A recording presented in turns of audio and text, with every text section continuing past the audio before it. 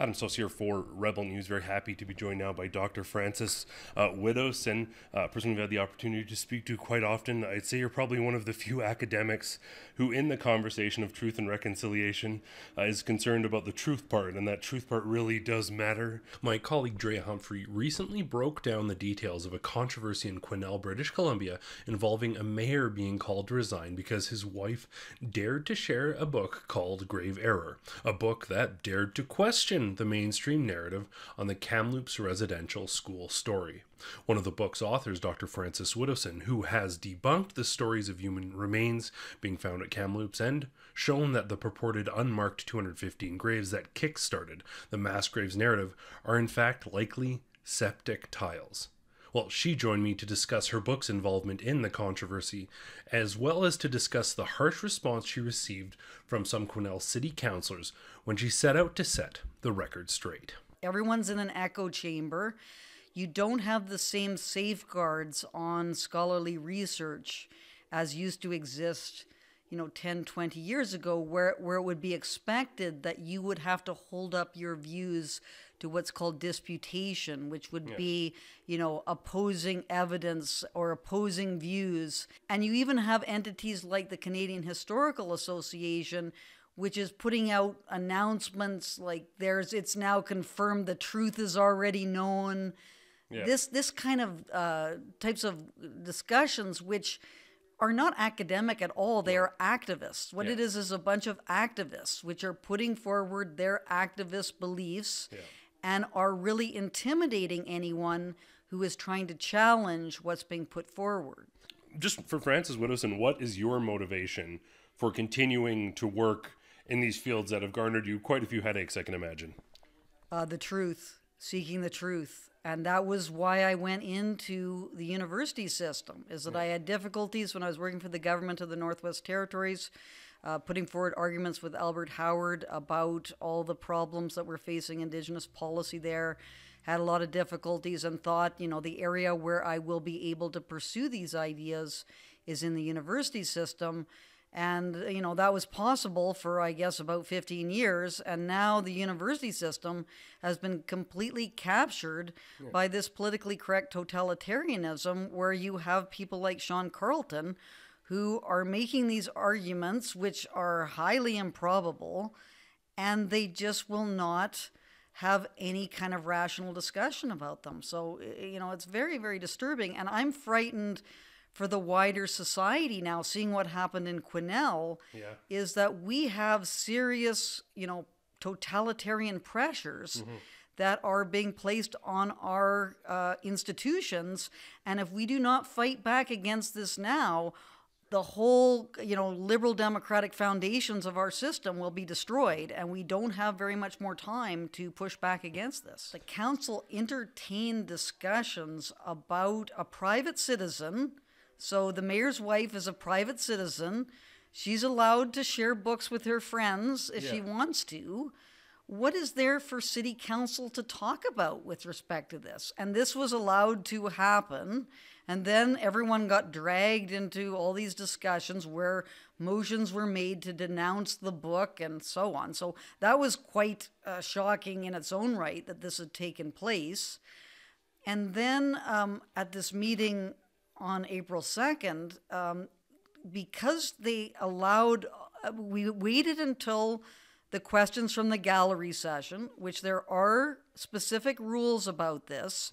And what they allowed, because they're pandering to Indigenous activists, was to allow all these Indigenous activists to have these long statements that they were going to be able to be made. So we thought at the time, well, since these Indigenous activists were be able to talk for 5-10 minutes each, then what would happen is that we would also be allowed to put forward the statements. So I wasn't sure what was going to happen. I thought that we might be able to make a statement, but that was going to be unlikely. So I had a question, which I thought was the most important question of them all, which was the misinformation, about the misinformation which was being perpetuated by reading into the record this statement by the British Columbia Assembly of First Nations.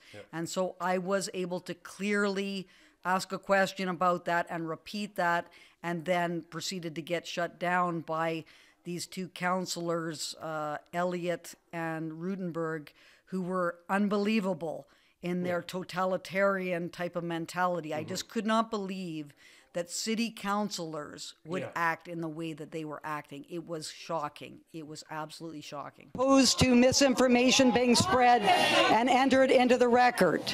If so, does it agree that this is misinformation because there is no evidence of unmarked graves at the Kamloops Indian Residential School? So do you agree that misinformation should be spread in your records? Question. Councillor Rudenberg, would you like to take a stab at that? So this is a question coming from a tenured professor who was actually fired from her role in the Departments of Economics, Justice and Policy Study at Mount Royal in Calgary following allegations of workplace harassment and intimidation. This was during controversy. This happened around comments she made on how residential schools had positive educational benefits, and when she questioned if the abuse that occurred actually equates to cultural genocide as described in the Truth and Reconciliation Act. You really have no place here asking your questions. We really don't want to hear from you. And folks, we're obviously going to be showing the sort of footage as we have this conversation, but it wasn't like we strongly condemn your opinion or we're not even going to acknowledge this. It was basically, you're not a person, you don't have a voice here, you have no right to question us. Serious, real academics have done work on this, so you're gone, you're out of here. Basically, they said you're persona non grata. It was textbook Marxist non-person status stuff, wasn't it?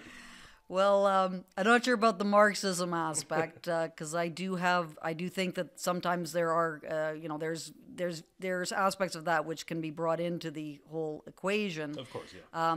But the situation is that they denounced a book of which I was a contributor to, so I should be allowed to question them and defend this work, which I think is very, very important work and has all sorts of very, very well-researched articles in it. And for them to suggest that somehow, because I'm asking them questions that they don't like, they can act in such an unprofessional and undemocratic way is really hard to believe.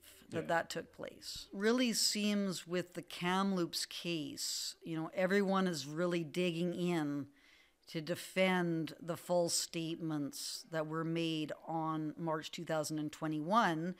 And there has been, with respect to the Kamloops ban specifically, the GPR was paid for by, I believe, the Canadian government.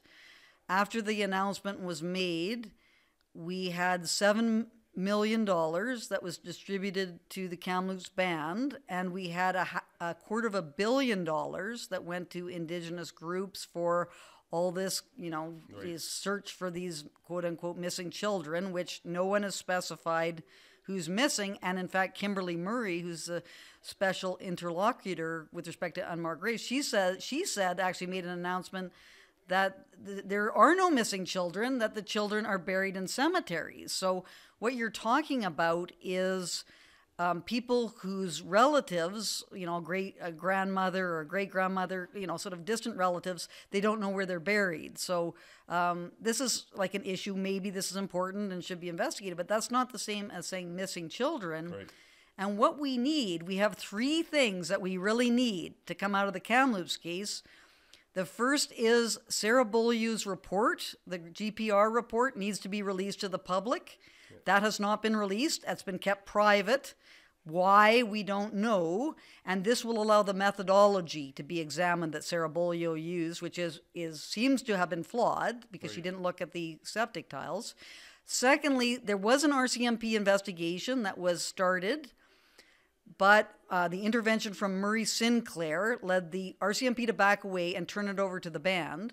And we need the RCMP to be investigating this. They look at criminal matters, and it has been said by Joanne Archibald, who was the AFN president, that it was a crime scene. Yeah. And thirdly, we need excavations to start at Kamloops. Right. And they were saying that they were going to do that in January 2022. We've waited 3 years. We still have no excavations, and they're now saying that all sorts of things have to be done before this can start.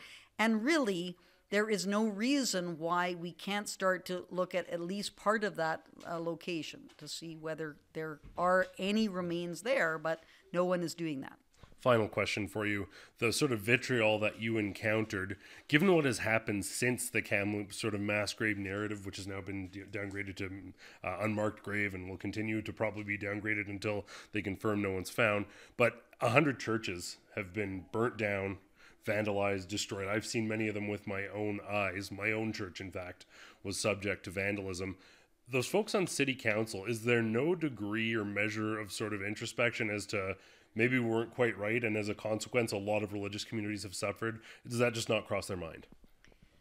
Well, I think they are using Indigenous people for their own benefit. One of the strangest things that I saw was the councillor Scott Elliott was in fact involved in the protest and was holding up a sign which said, "Love, not hate." So these counselors are pretending that this is all about love and peace and so on, and nothing could be further than the truth. What they're actually doing, if you found out that your relatives had been, your children of your relatives have been killed and had been buried in an apple orchard, obviously you would have great hostility towards the people that you thought had done this. But instead of trying to correct the record and say, no, that was just an error that was made, and we need to say no, until we have excavations, we won't, it's unlikely, it's highly unlikely that there are clandestine burials in Kamloops. Instead of saying that, people are just digging in further and are continuing to imply that some sort of nefarious actions were occurring, and this is really, sort of adding fuel to this hatred that is occurring within Indigenous communities. Well, thank you so much. That's Dr. Frances Widdowson. Really appreciate your time. The book is Grave Error, How the Media Misled Us, selling very well. Hopefully they don't try and take it down or anything, but selling very well. Pick it up while you can. And as always, for Rebel News, I'm Adam Sos. Hey guys, if you want more of the truth behind what happened at Kamloops, check out our full feature-length documentary at kamloopsdocumentary.com.